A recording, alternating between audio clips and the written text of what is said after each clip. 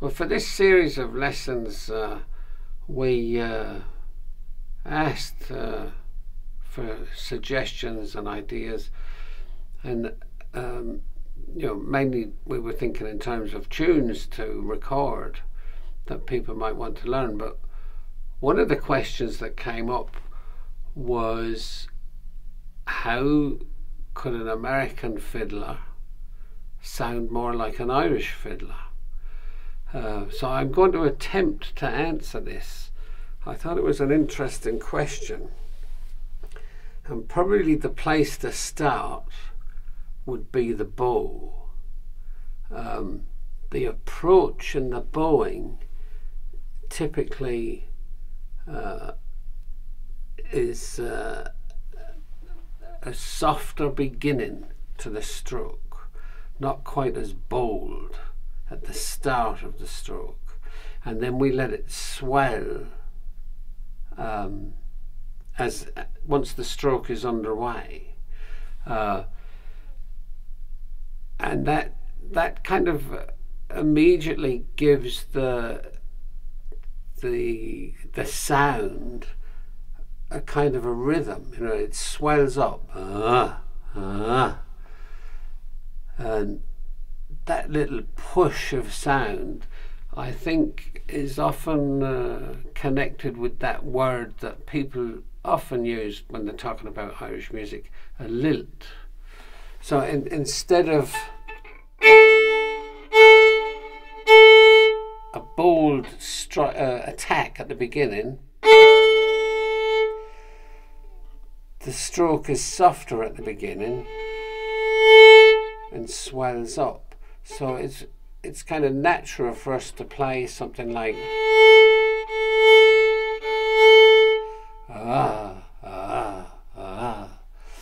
and right away that basic gesture gives the music a kind of a pulse rather than a direct rhythm.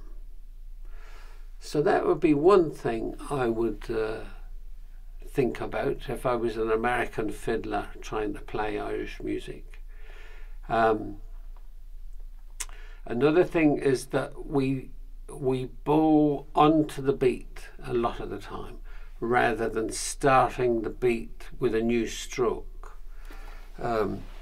So we'd have our pickup note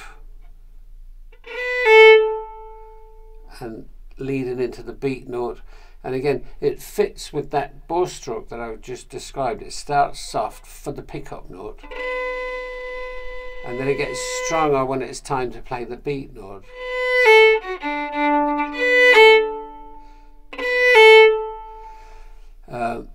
Whereas most other forms of music, the pickup note would be played in a separate bow in order to give the downbeat, the main beat, a full stroke.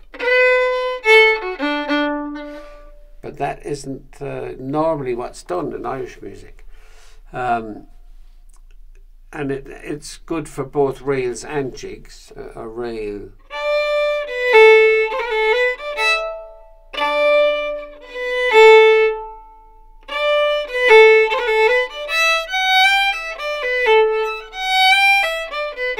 So I'm starting the stroke before the beat. And that's a fairly common thing in Irish music, but I think it's less common in most other styles of fiddle playing. So that would be one thing. Another thing would be the ornaments, the rolls. We use them with such regularity that it's definitely a feature of Irish music, but it's not something that you hear only in Irish music. It's just in Irish music they're used a lot, and getting familiar with those that sound and the rhythmic effect of that sound. Any fiddler coming at this Irish music from another style would need to pay attention to, and I think again, as we play the roll, the bow tends to swell.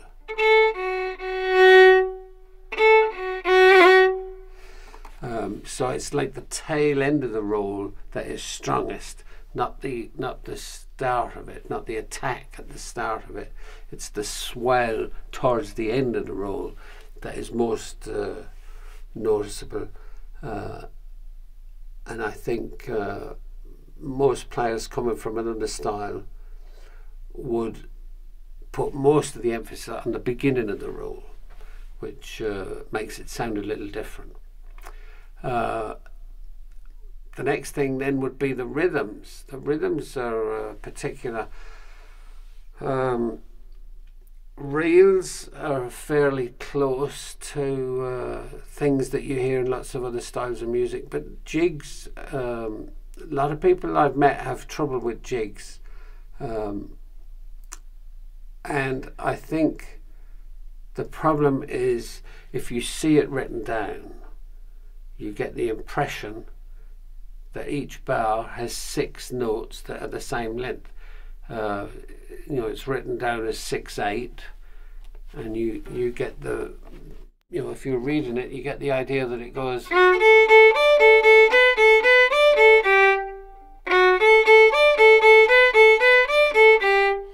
that they're all even, but they're not. The first one I think is a bit longer, and the second one is a bit shorter. So instead of playing, you play.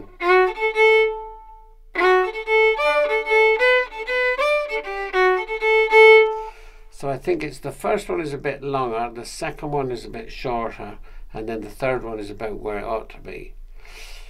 But having said that, the first one is a bit longer, the second one's a bit shorter, but it's not like the first note is long enough to become the next note up.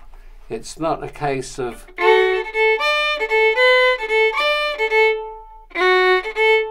and it's not, it's kind of halfway between the two.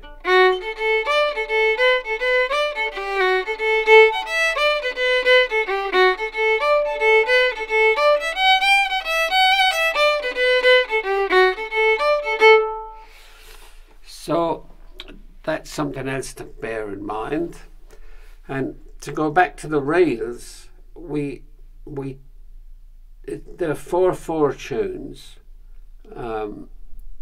and typically you would emphasize the 1 and the 3, 1, 2, 3, 4, 1, 2, 3, 4 in a 4/4 tune. But often we steer away from that and we emphasize the 2 and the 4. So it'd be 1, 2, 3, 4, 1, 2, 3, 4. And an example, kind of a gross example of it.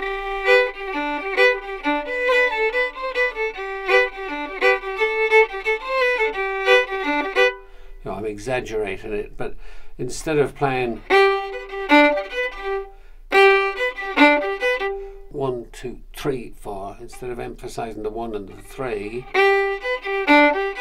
we would tend to lessen those 1s and 3s and heighten the 2s and 4s. So it's not a case of the 1 is now not very strong and the 2 is very strong. It's that the 1 isn't as strong as it ought to be, and the 2 is a little bit stronger than it ought to be. So it sticks out, but it's because you don't expect it to be that strong, but it's still not a really big emphasis on it. It's just more prominent than you'd expect.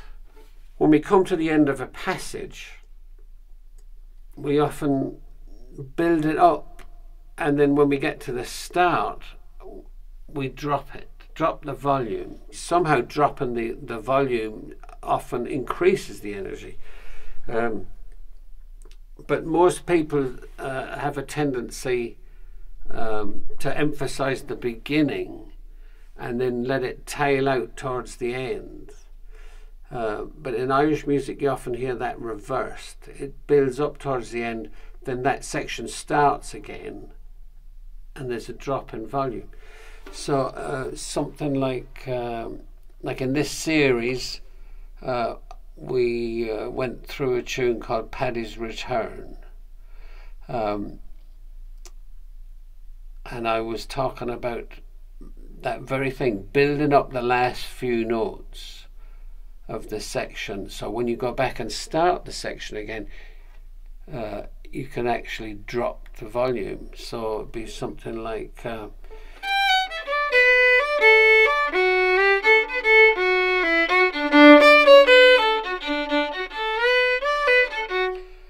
whereas most people's tendency would maybe to play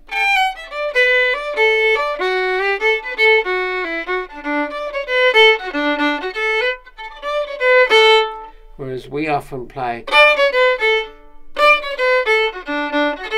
So the lead into the beginning is strong, but the beginning itself is quite soft.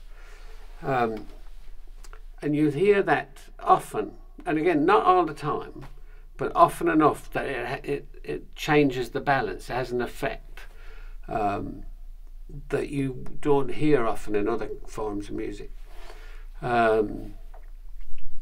We also have grace notes, this habit of bowing through two notes instead of detaching the stroke. So instead of going, we just have one stroke for the two notes and divide them up by using a grace note.